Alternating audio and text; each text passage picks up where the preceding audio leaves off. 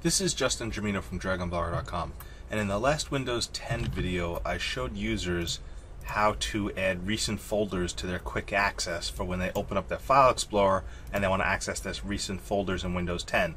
This was missing from Windows 10 because in Windows 10 there is no favorites with recent folders or recent places like there is in Windows 8 and Windows 7.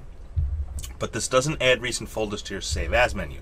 So let's say you're one who always used your recent folders when you're saving files or images online. And I'll give you an example here. When I right-click on a file and say Save Image, you could see even though recent folders was listed in my Quick Access in File Explorer, recent folders is not listed here. Well, I can add it here, but it's not as easy as you would think, and it took me a while to figure out. First of all, you have to go and navigate to your true Recent Places folder. In this case, what you're going to want to do is go into this PC, C:users,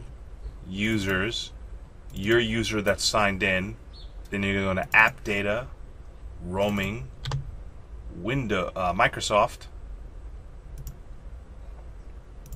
Windows. Now you may not see it here at all.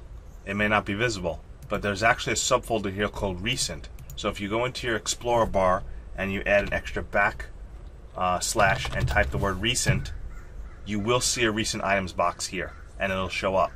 Then all you need to do is scroll up to your Quick Access, right click and say Pin Current Folder to Quick Access. Click F5 to do a refresh and it will show up.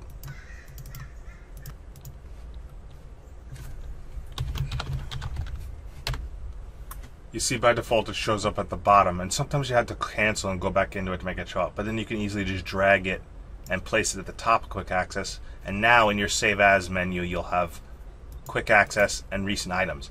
Now unlike Recent Places, Recent Items includes recent folders and recent files. So you could just sort by file type if you just want folders, or just sort by name or date modified, and you'll just have to weed through and ignore the files.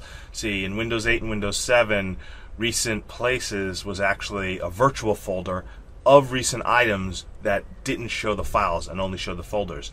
That same type of functionality doesn't seem to exist in Windows 10, and that's because that was more of an Internet Explorer tied into the File Explorer thing in Windows 7, Windows 8, and with Windows 10 using Edge by default, it doesn't have that virtual, it doesn't appear to have that virtual integration into the Explorer as much. So as I continue to learn more, I'll see if there's any way to get recent items that doesn't display files, but for now, that's how you can get recent items with your recent folders in your Quick Access for Save As, but it will show files, not just folders. So if I can find a way to where it won't show files and it'll just show folders, I'll let you know how to do that in a later video.